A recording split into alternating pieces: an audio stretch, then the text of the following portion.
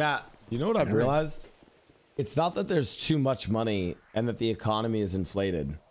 Like, honestly, you guys should clip this because this is a huge realization. Dude, it's not that the economy is inflated.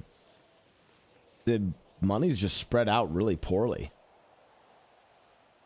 There's a lot of people who actually desperately need money and funding who don't have it. And then there's just a lot of just fat multi-million-dollar accounts that aren't doing anything.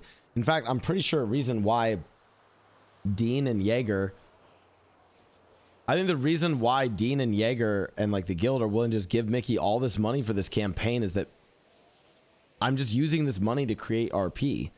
I'm just using it to like pay people to fly things around, paying people to run campaigns, paying people for videos. Like, to be fair, yeah, Dean kind of has infinite money, but yeah.